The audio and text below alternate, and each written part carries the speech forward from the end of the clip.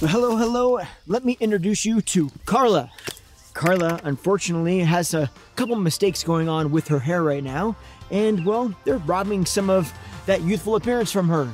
So today, I'm going to walk you through exactly what these mistakes are, and more importantly, how she can address them so that you, hopefully, can take away some insight and maybe address these mistakes if you're having any of these concerns. And today, I brought you out here to show you some amazing views.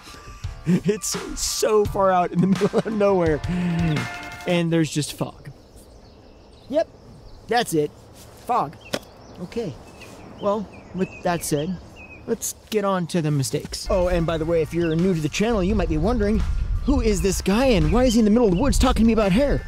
And I would say that is a fair question, as always. First of all, if you're new, welcome. My name is Justin Hickox. I've been doing hair since 1995, which I just thought about this morning. You realize that's almost 28 years? I swear I've been saying 20 years for the past 20 years. But nonetheless, yes, so I like to take you out in the middle of nowhere and show you views while I teach about hair. Mainly because ring lights and white walls and salons bore me. I'd much rather show you an incredible view like this one. A bunch of fog. But okay, so now that you know where we're at and what I'm doing, let's talk about some mistakes. See, I told you there's some pretty views up here. Of course, you can barely see it right now, but trust me, it's there. Okay, so let's dive into the mistakes. But before we dive into the mistakes, I also want to just kind of share part of the email that Carla sent, because this is going to play a pretty large role in the actual mistakes and suggestions. So, Carla sent this email. It says, "Good afternoon, Mr. Hickox." Now, Carla, that's the first mistake. You never have to call me Mr. Ever. No one ever does. I am not that cool. But nonetheless, I do appreciate it. Thank you. She says, "I am hoping you can help me find a hairstyle that suits me. It seems every time I go to the salon, I always come out with the same haircut. I could really use some advice and guidance. And FYI, I'll be turning 46 the day before Thanksgiving. I think my hair ages me the way it is now. Well, first of all, late happy birthday. I hope you had a fantastic one. And keep in mind, I want you to remember that first statement. Every time I go to the salon, I feel like I get the same thing. Now, we're going to talk about that, and I'm going to explain exactly why that happens in case you've ever experienced it. Now you're going to know why. But now, before we dive into the mistakes, I want you to just take a quick look at this photo, and I want you to think about what attribute of Carla stands out the most. What grabs your attention immediately when you look at this photo? Now, for me, it's her eyes. She has beautiful eyes, and the first thing that I saw when I looked at this was her eyes. So I want you to keep that in the back of your mind, because we're definitely going to be talking more about that here when I go through the suggestions. But let's dive into the mistakes. Now, the first mistake that's happening right now with Carla's hair is that it's actually too long. Now, let me just back this up. I am not a hairstylist that thinks that everybody needs to cut their hair short.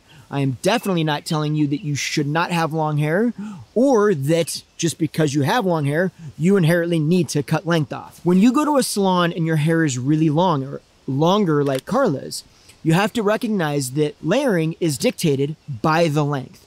What that means is we can't cut really short layers and have hair this long. It doesn't balance, it's not gonna look good, and ultimately you're not gonna like it. 9 out of 10 times when there's a mistake made with layering hair, it's either that the layers are too short for the length, or that it's too layered and it ends up looking very thin. So while we're not just dictated in longer hair by the length of the shortest layers, we're also dictated by how much layering we can do, because the longer the hair gets, longer from the hairline, the less it can support a lot of layering, and it'll have a tendency, even thick hair, to start looking thin at the ends. Carla, if you want to see something different than your hair right now, the mistake is that it's just a little too long to really open up the options so that something different can be done. Mistake number 2 is that there's just not enough layering right now in the front. So here's the great thing. The one thing that length doesn't determine is layering in the front. You can have bangs and long hair and layers in the front. So we have a lot of option with what we can do there. Back to the first thing I said, the very first thing that I saw about Carla's photo was her eyes. So to me, softness around the face or a bang, that's going to frame the eye, it's going to draw more attention to it, and ultimately it's going to make that amazing attribute stand out even more. And mistake number 3 kind of piggybacks off that, but it's also kind of a result, like we talked about earlier, of mistake number 1, which is there's not enough layering and movement internally, meaning in the back. It just doesn't give enough volume in the right areas and take enough volume away from the other areas. The fullness on the bottom, because of that more of a one length look, is creating much more of that triangular shape. When you look at her hair, your eye is going to travel straight down her hair. It's not traveling up, and it's not really accentuating anything about her face per se. Let's move on to my suggestions so I can show you why I think these mistakes are mistakes, and more importantly, what they would look like if we modified them a little bit. All right, let's do that. But let's also change backgrounds, and I'm freezing. Just throwing that in there. Oh, and before we move on, I want to share something really exciting with you. And first, I want to say thank you. I have been loving the comment section on these most recent videos. I love the support that not you're just giving me, but the support you're giving to whoever is the topic of this particular episode that we're on in the series. I want this channel, and more importantly, this community, and to be founded in building each other up and making everybody involved in this as confident as they possibly can be. So I very much appreciate all the support you guys are spreading. And because of that, it sparked an idea. The number one thing that I get emailed about is people asking for one-on-one video consultations. And while that was a service that I offered for a while, it just became overwhelming with the amount of demand and my lack of time to really dive into it. So unfortunately, I had to just step away and say that I can no longer offer that. But what I want to do is I do want to offer that now. And so who do I offer that consultation to? Well, maybe you. Here's how you're going to enter. What I want you to do is that I want you to go below into the comment section, and I want you to comment something that you find beautiful about Carla. What drew your attention in when you saw her photo, right? I want you to spread some positivity in Carla's direction. I want you to make sure that you're subscribed to the channel, and then what I'm going to do is I'm going to go down into the comments, and I'm going to randomly pick one of those comments. And then I'm going to reach out to that person, and that person, maybe you, is going to get a 30-minute video consultation where you and I can sit down and talk about your hair, answer any questions that you might have, and ultimately, hopefully, help you move in the right direction if you're having any concerns. So if you want to be a part of that, it's really simple. Go spread some love. Sound good? Okay. Now that view does not suck. Wow. Beautiful, right? Okay, anyway, so let's dive into suggestions. So the first suggestion that I want to talk about is actually the first thing that I noticed about Carla, which again was her eyes. So let's talk about framing those eyes. And just so you know, one of the fastest, most effective ways to really frame the eyes is to literally frame them with bangs.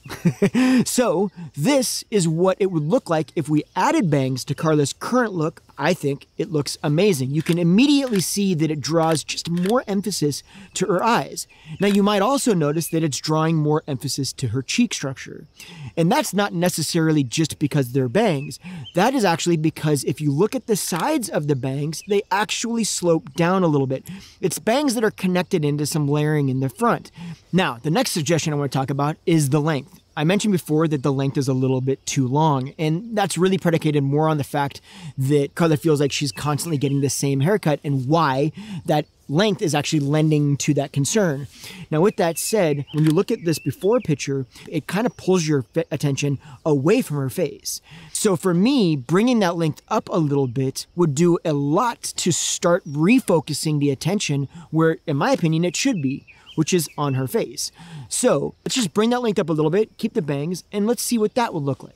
To me, it brings much more attention back to her face. It doesn't have quite the tendency to draw that eye down quite as much. I don't know, do you agree? I definitely see more emphasis on her face, but maybe it's just me, so let me know.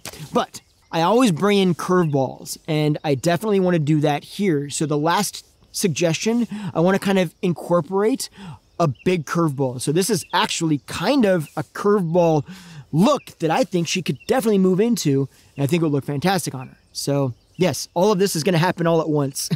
The last suggestion that we talked about was the layering internally. And I said that once you bring that length up, it allows a lot more opportunity to create a better shape.